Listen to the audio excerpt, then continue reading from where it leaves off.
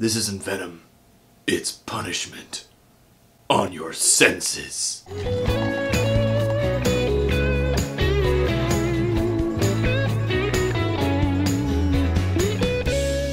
Hey guys, this is my review for Venom, a film that has received a lot of negative flack ever since its premiere, and at least to say, it does deserve a bit of it.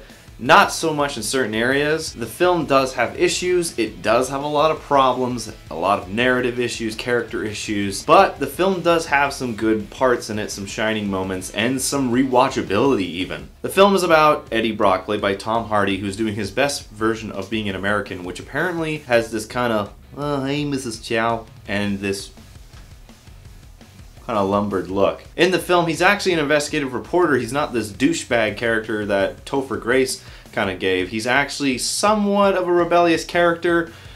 Unfortunately, his character really never changes throughout the film. It's just Tom Hardy kind of being crazy throughout the movie, so there's a little bit of a disappointment with that. However, the relationship between him and the symbiote, mind you, they also changed that in that trailer. They were getting people all pissed off by saying symbiote. Then they got the word actually symbiote, which is, I don't even know why that shit was happening. But the relationship between Venom and Tom Hardy is actually really good. In fact, it's actually really funny. There's a lot of really good banter between the two. And for a person basically having an argument with voices inside their head, the humor from this is dark. It's a very dark humor. In fact, the movie has actually got a lot of dark humor in it. And it just so happens to be in this kind of by the numbers superhero kind of rom movie. Now, the problem that this film definitely faced was that its marketing was the exact opposite of what this movie was. Admittedly, I was actually kind of bought into the first two trailers, especially the teaser and the first trailer. They showed off that Venom was going to be this dark movie, this very edgy, kind of like a Spawn film almost. There was that line, the world already has enough superheroes, and that was a really cool idea. This doesn't really do that. If anything, the film was terribly marketed. It's much more of a comedy with action and horror moments in it.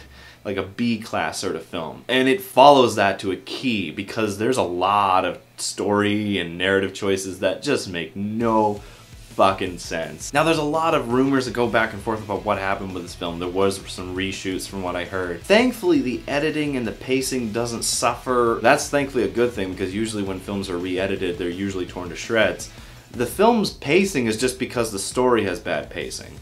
And thankfully the editing isn't terrible. The editing is actually pretty decent in this film. But there's a lot of motivations for characters that just kind of come out of nowhere. For instance, the whole idea of what the symbiotes are is they're wanting to come to Earth to devour it. And Venom is one of these people. And then after hanging out with Eddie Brock for a few hours and then climbing a tower, he's all of a sudden like, yeah, you know, I don't want to destroy the human race anymore. What? What? Where did this come from? This is something that clearly was not seen on camera, absolutely at all. The effects in this film are actually pretty good. I'll have to say I really enjoyed the effects, especially the ending. The ending is really like a visual, like, whoa. However, the ending is so quick, it reminds me of the animated Spider-Man TV show where this thing would go from 1 to 11 in the span of a second.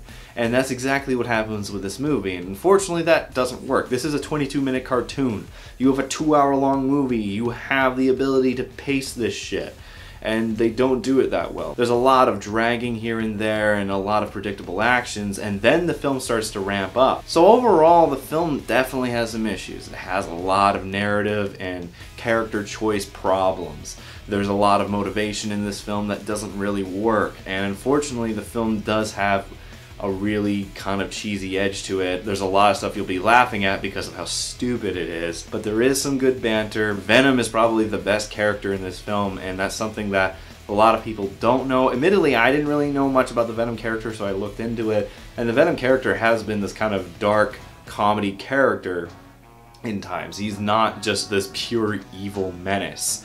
So they did get that into the character a little bit. I'm interested to see what was missing because apparently there was a lot that was cut from this film, including a bunch of Tom Hardy's favorite scenes, which is unfortunate. Otherwise, Venom is a fun time. It's a bad fun time, but it is a fun time.